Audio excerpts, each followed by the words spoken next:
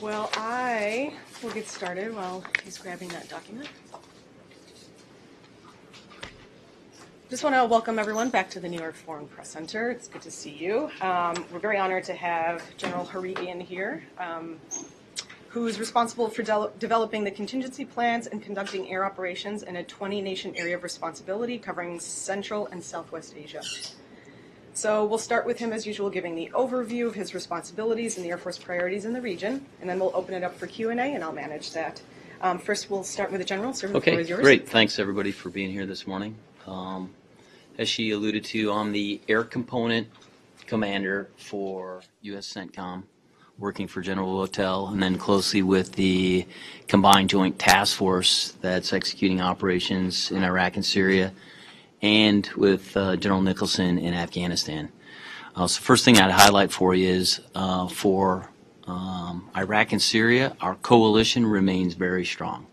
In the Air Coalition, we have 20 nations participating, about 21,000 joint and combined airmen that are part of the team, about 300 aircraft, and as I alluded to, the coalition remains very strong as we continue to execute the Defeat ISIS campaign. And I would tell you up front that is going very well, plenty of momentum. The strategy that we've been executing is by, with, and through our partners. In Iraq, that is through the Iraqi security forces, Syria, the Syrian Democratic Forces, and I would offer that as the air component, we provide both of them an asymmetric advantage that they've been able to use very effectively to gain momentum and accelerate the fight. I'd also highlight to you that as a reminder, ISIS remains a brutal enemy. In my words, they're the definition of evil. And hence we will continue to crush them, look for opportunities to annihilate them going forward. Just quickly, we can talk more about Iraq, but the Iraqi security forces have momentum.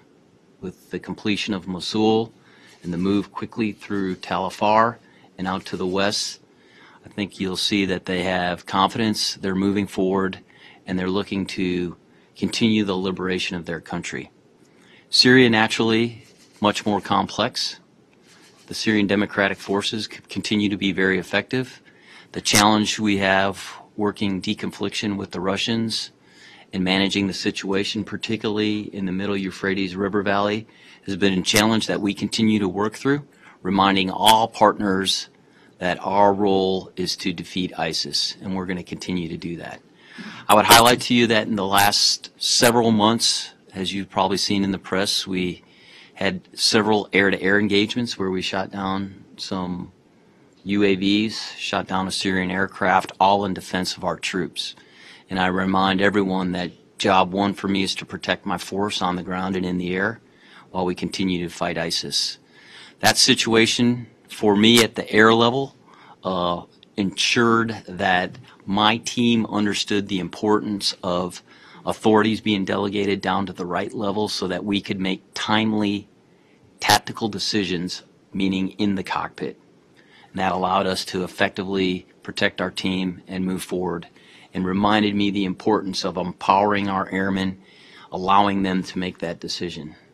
I further highlight that that has also allowed us to do some innovative work in our Air Operations Center, and I'd be happy to talk about some of the things that we're doing with respect to that as well. So with that, I'd like to open it up to your questions. So I'll manage questions. As usual, please state your name and organization for the General. Thank you. My name is Alejandro Rincon, and I'm with NTN24 International News Channel. I would like to follow up on a word that you just mentioned to us, and it is momentum. My question is, we have just recently had a change of administration here in the U.S. Would you characterize as something different or evolving on the efforts that were being led by the Obama administration and the work that is already being done by the Trump administration?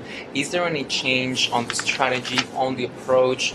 You talked to us about momentum. What would you characterize that as momentum? What has changed over the past 8 months of this new administration? So first thing I'd highlight for you is that from an authorities perspective, the authorities that we have, those have not changed. But what has changed over time is the ability, and I kind of go back to the theme of delegating authorities down to the appropriate level.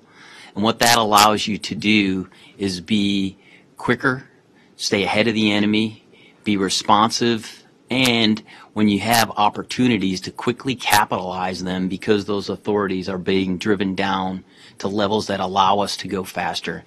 And so what I think you've seen over time is that we've been able to pick up the momentum, but I also have to highlight for you that another key part of this has been our partners on the ground.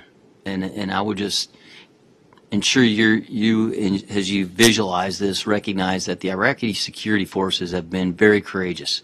They've been heroic in the fight, and they have been our partners going forward. So I think there's been a combination of efforts that have allowed us to gain that momentum over time. Bing-Xin Lee from People's Daily, China. Sir.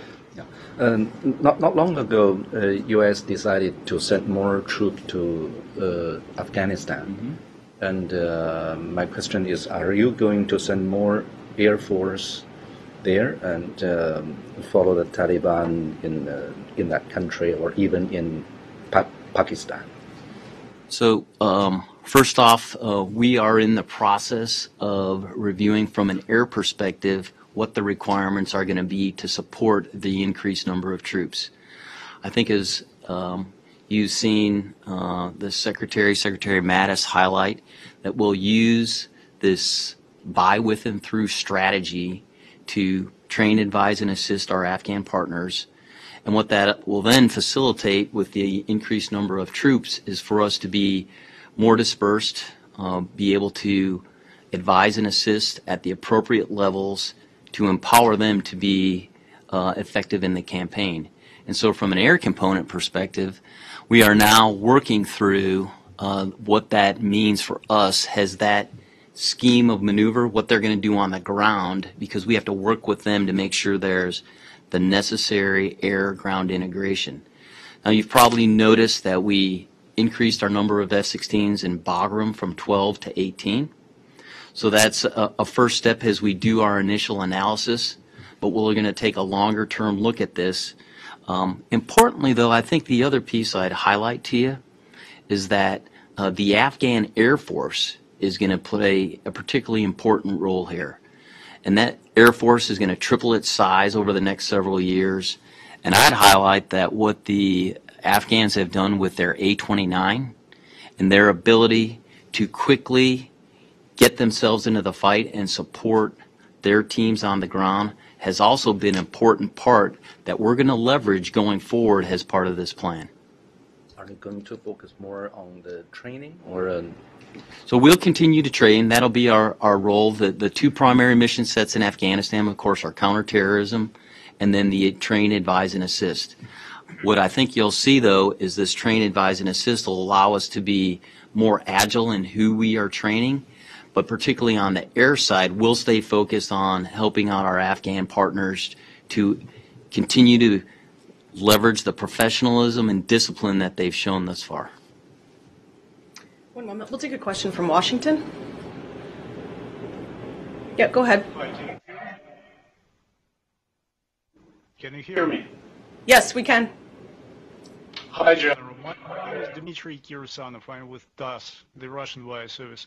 Thank you for taking time to talk to us this morning.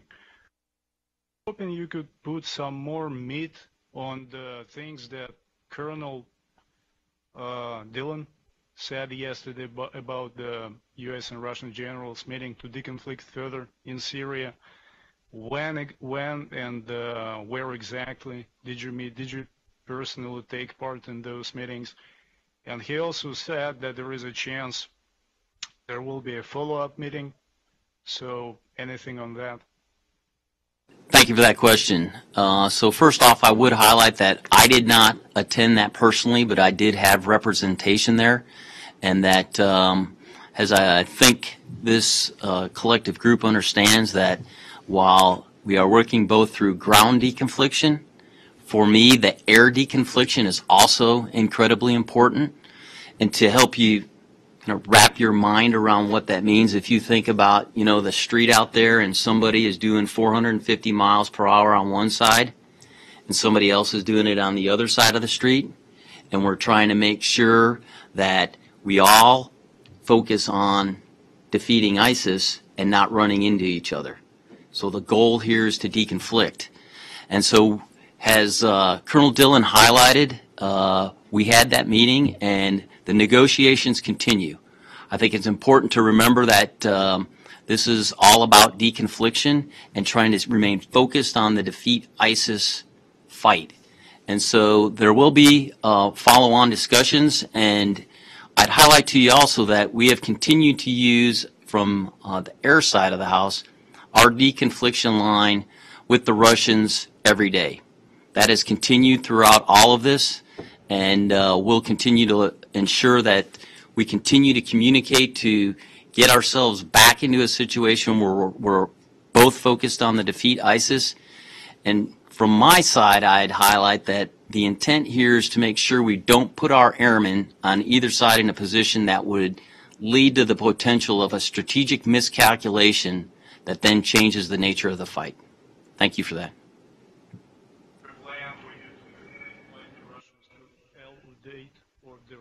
Or you expect the Russians to invite you to Khmeimim?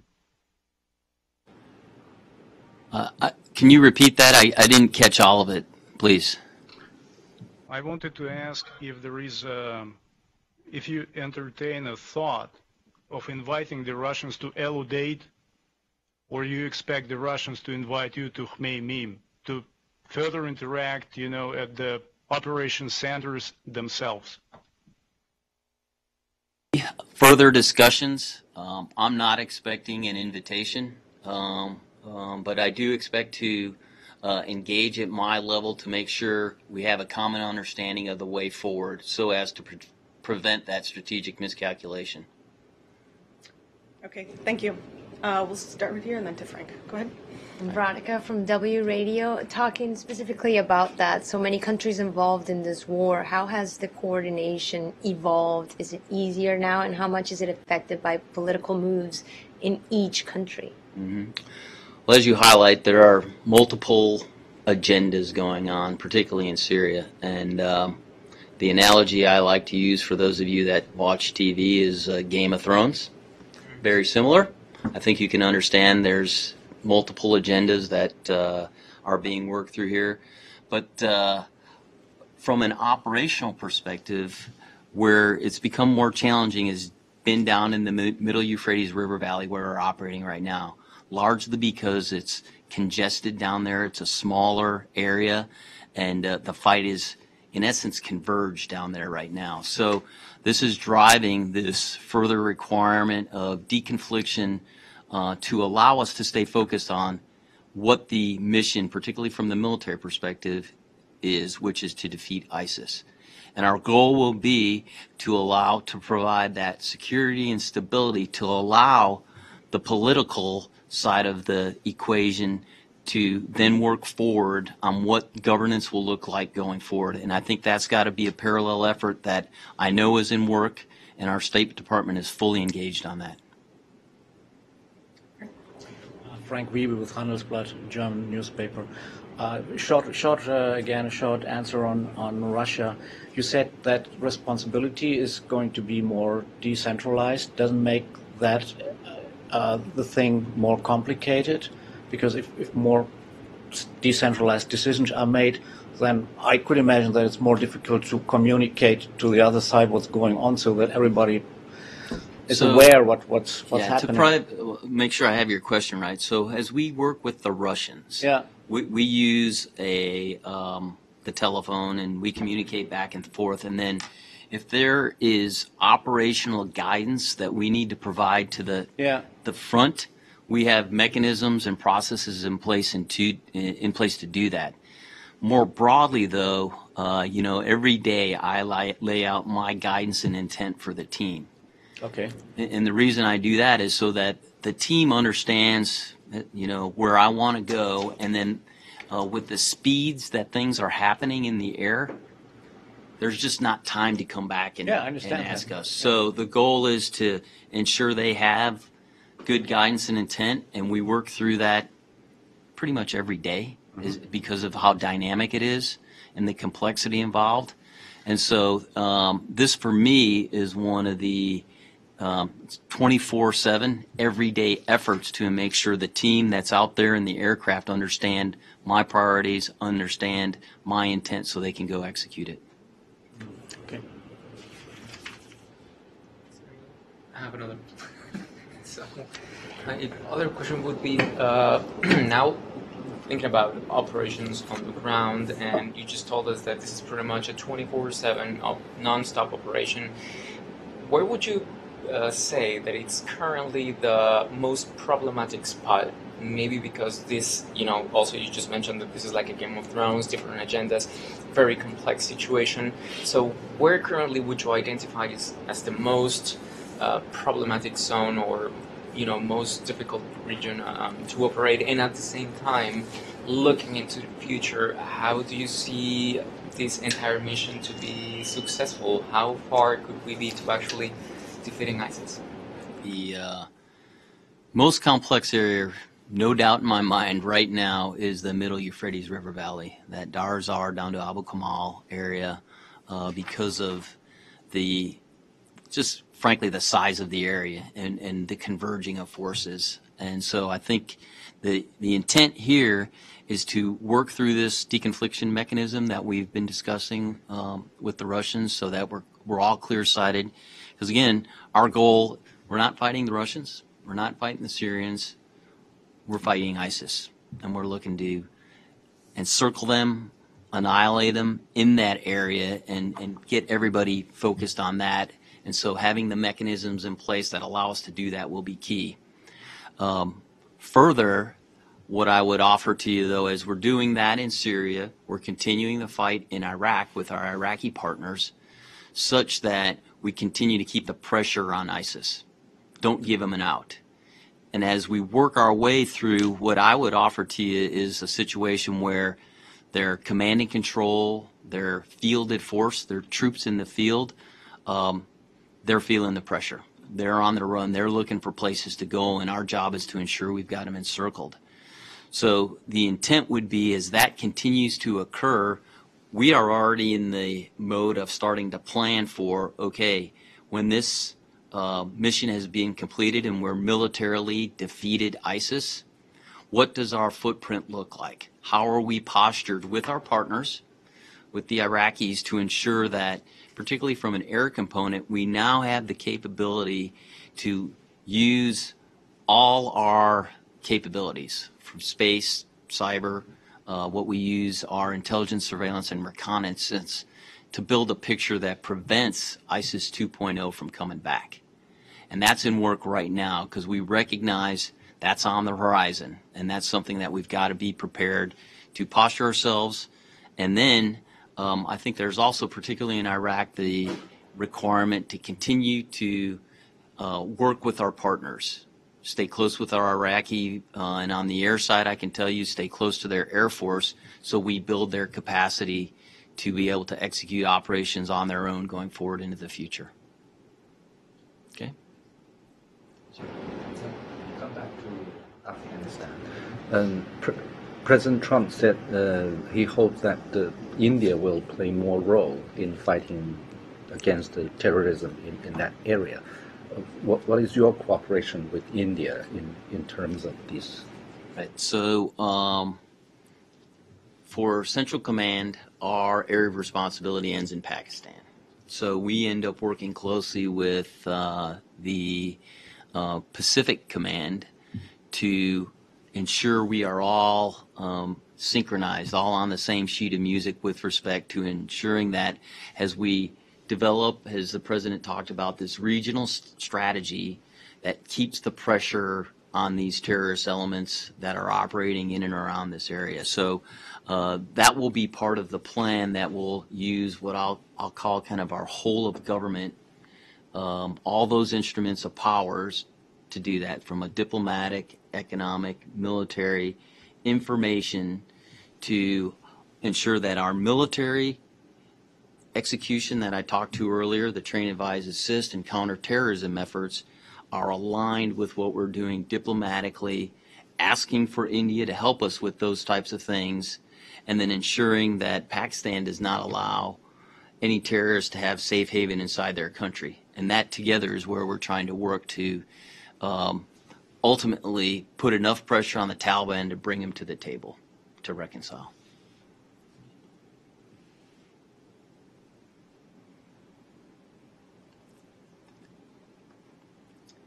Any other questions?